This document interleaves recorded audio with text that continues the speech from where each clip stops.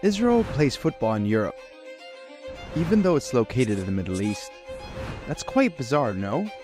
The answer is not straightforward and is layered with history, geopolitics, and power that drive at the very heart of Israel's legitimacy as a country.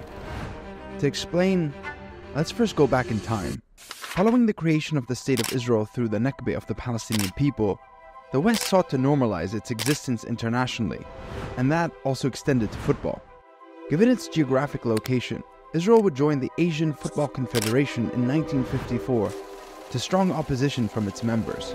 Countries refused to play Israel, and in 1958, it went through the World Cup qualifiers without playing a single game.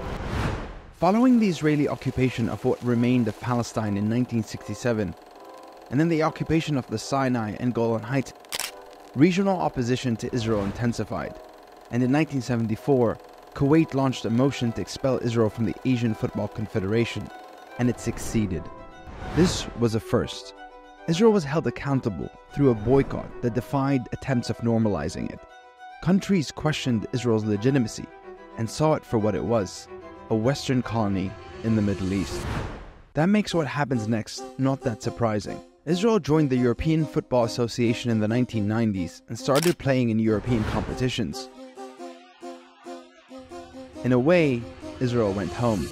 Normalization is making the illegitimate legitimate. Football is one way to normalize, but it also extends to culture, economics, and politics. That's why Israel also participates in Eurovision, even though it is not in Europe.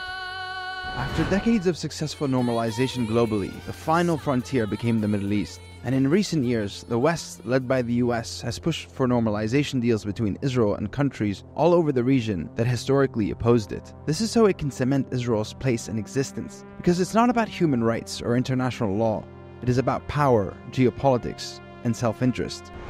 Otherwise, we saw how the West mobilized to delegitimize Russia after it invaded Ukraine. The double standards were glaring. After years of telling Palestinians not to make sports political, FIFA banned Russia from all football competitions, because in reality, sports are political. While some countries continue to normalize, many athletes are steadfast in their boycott, either refusing to compete against or shunning Israeli teams and athletes altogether, despite facing severe repercussions.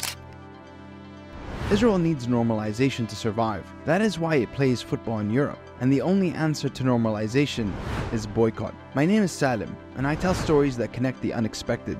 Subscribe for more, and support our work on Patreon.